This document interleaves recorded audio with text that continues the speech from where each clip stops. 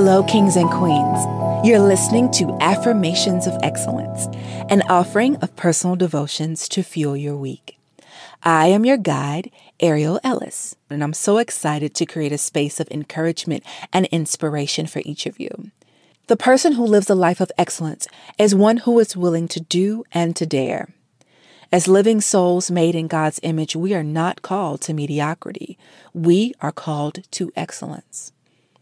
Excellence is the result of a prosperous, well-lived, and fulfilled life. And this podcast is for those who sense a royal calling on your life, those who are learning to hear God's voice in clarity and need motivation for the assignment, and who want to live out his calling with excellence. Each week, we'll explore themes of everyday life and talk through ways to escape mediocrity and find true fulfillment. Fear is one of the most common emotions known to man. It also is the most debilitating feeling any human could ever experience. Fear is unbelievably powerful. Fear penetrates the mind. It pierces the heart. It poisons the spirit, and it paralyzes the soul. Fear affects you emotionally. It can cripple you mentally. It affects you spiritually, and it can even impact you physically. In every situation, fear can hinder your pursuit of excellence. Better even, the fear of excellence can shift your entire perspective on life. How do we get to excellence and get over our fears? Let's dive in. Kings and queens, be sure to share, rate, and subscribe as you listen today. In 1929, author Margaret Sherwood wrote an essay on our fear of excellence. She says, quote, "He who shirks the responsibility of the greater gift, the keener insight, betrays a species of mental obliquity, a lack of vision in the striving toward excellence." The Oxford English Dictionary gives the definition of excellence as the quality of being outstanding or extremely good. Excellence has a profound meaning. Excellence is a spiritual discipline. We can all think of someone who goes above and beyond the expectation. They have a spirit of excellence. They have an outstanding quality or feature. The person who stays late without being asked. The person who gives or produces like no one else. The person who goes the extra mile in their workplace or career or relationships or in service. I am a brave soul.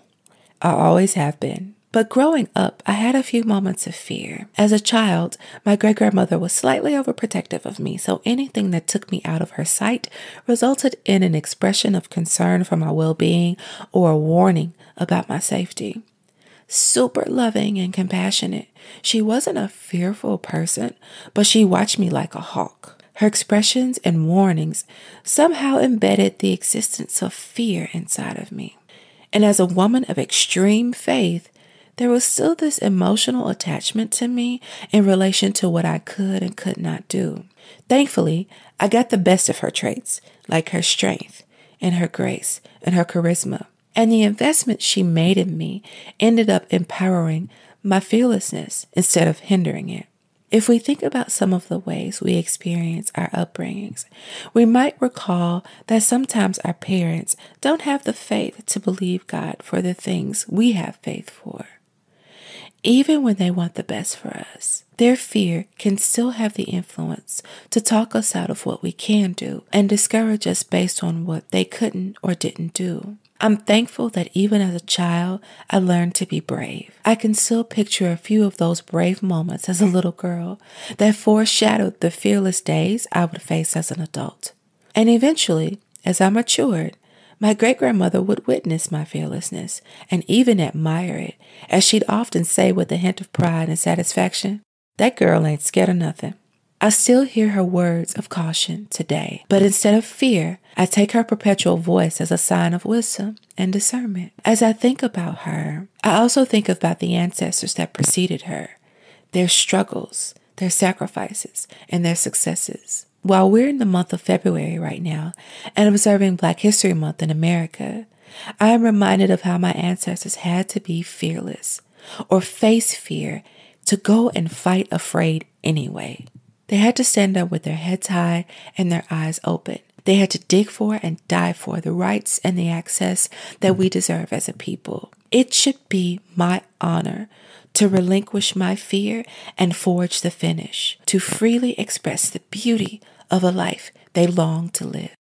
An observation of Black History Month, I recently heard a lecture by reporter Jerry Mitchell, author of the book Race Against Time, a memoir of his pursuit of civil rights cold cases. Jerry's stories in the Jackson Clarion Ledger newspaper in Mississippi have helped put 4 Klansmen and an accused serial killer behind bars. His stories have also helped lead to investigations, exonerations, and the overhaul of state agencies.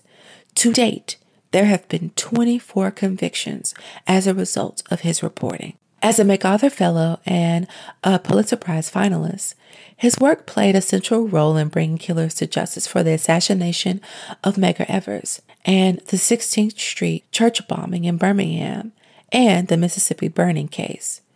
His work unearthed secret documents, found long-lost suspects and witnesses, and accumulated evidence strong enough to take on the Ku Klux Klan. In his understanding of the racism that fueled these murders, he traced it back to fear. Before people hate, they fear, and anything we fear, we dehumanize. In his talk, Jerry spoke about what he had learned about fear in his own life, the fear of telling so many stories that led to the uncovering of the culprits in these civil rights cases, saying, quote, "Living fearlessly is not about living without fear. It's about living beyond fear." Am I allowed to be afraid?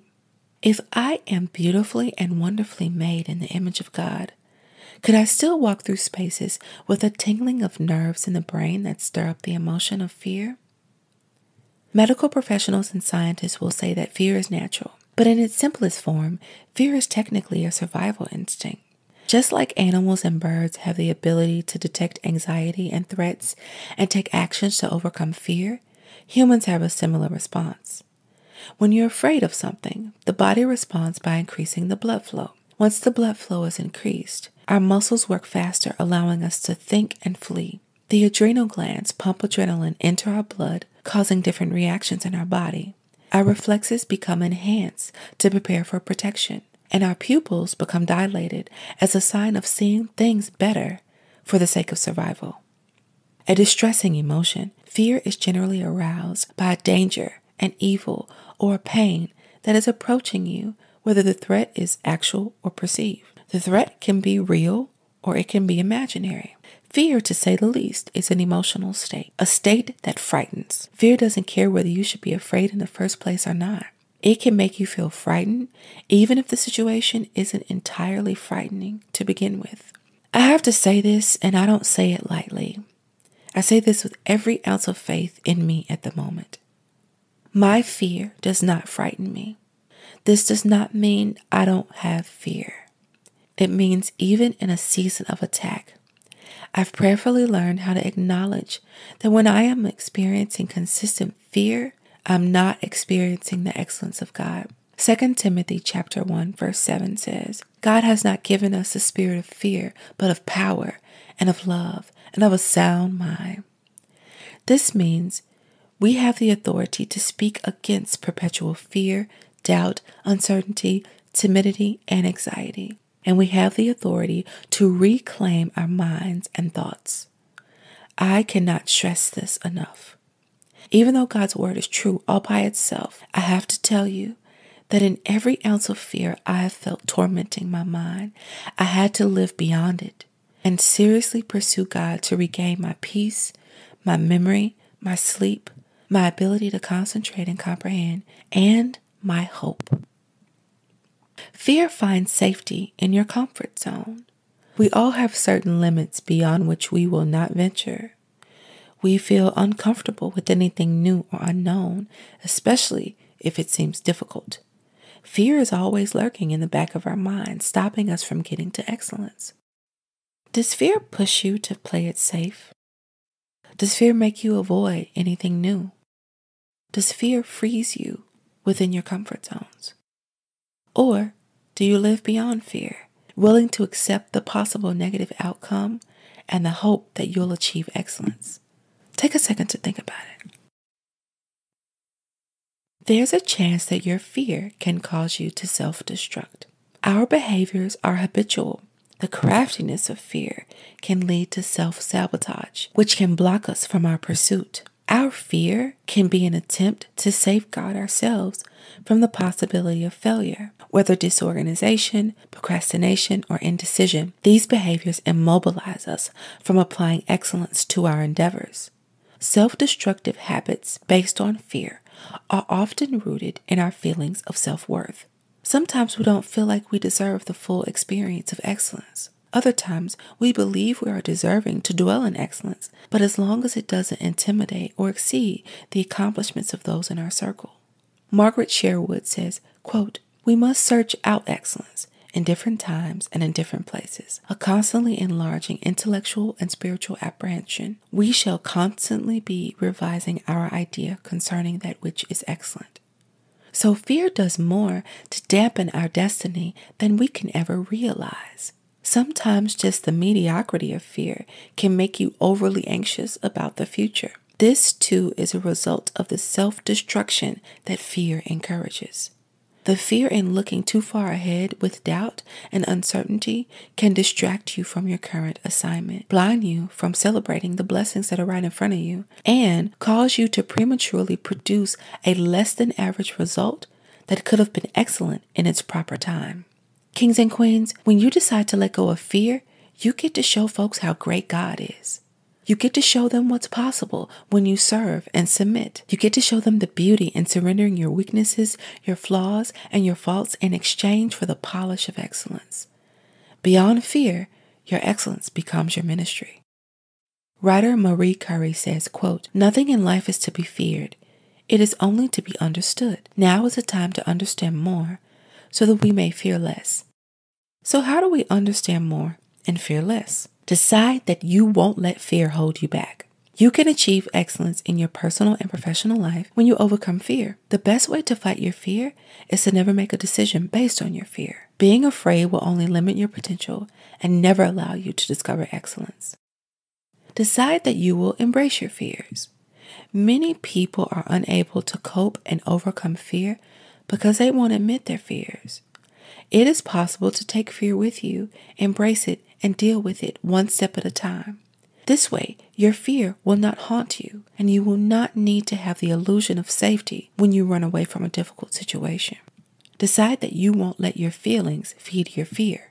Feelings can fail you. This may sound odd, but you cannot trust your feelings all the time. Feelings are necessary, but feelings can be nebulous, and fear is one of those feelings. Fear is to be expressed, then eventually exchange with peace and courage to move forward. Do not ignore your feelings and never tuck them away when needed most, but never let your feelings control you. We have to be so careful not to let our feelings of fear take over our faith. Kings and queens, if you are afraid of something, remember that God can change the nature of a thing. He makes exceptions. People qualify God by what they see in you. You cannot desire something you speak against. You must expect to win. You cannot afford to let fear make you enter your next season blindly. When you begin to see yourself in excellence, your demeanor towards fear changes. You get brave. You walk differently. You talk differently. And most importantly, you love differently. There is no fear in love, but perfect love casts out fear. John chapter 4, verse 8. I'll say that again. Perfect love casts out fear. God's kind of love isn't an emotion, but a decision. Through his love, we can kill the spirit of fear, doubt, and indecision. Our hearts are made to love and not to fear. In your heart, you have to de-emphasize the fear of the unwanted and the unknown. When you relinquish fear, you begin to understand that God will distract others from your blessing in order to protect it just for you, so there's nothing to be afraid of. Fear intends to keep you from fulfilling the destiny that God has on your life. It wants to keep you from living an excellent existence full of joy, where you give to others out of the overflow of the love in your heart. God is still active and present in this world. And in his word, he commands us to fear not in 365 mentions in the scriptures. That's a reminder from the Bible that every day of the year we can let go of fear. He keeps his promises, and therefore we don't have to be overcome by fear because we have the assurance of his promise. Now that we've moved closer to excellence and further away from our fears, let's pursue these affirmations for the week. Say this with me. I will no longer rehearse my fears.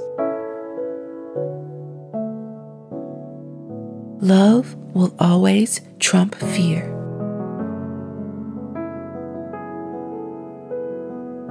The next season of my life will require a new narrative.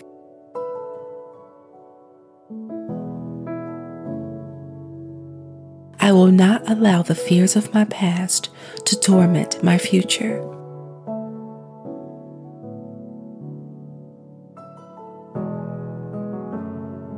I must relinquish fear and grab on to faith.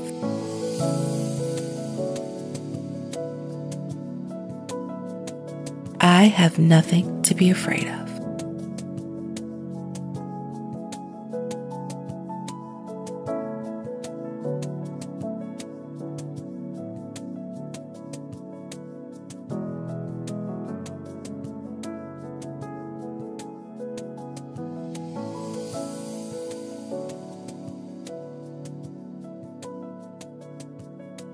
Kings and queens, may you be fully equipped to master excellence in the world this week. Go be excellent, and don't forget your crowns.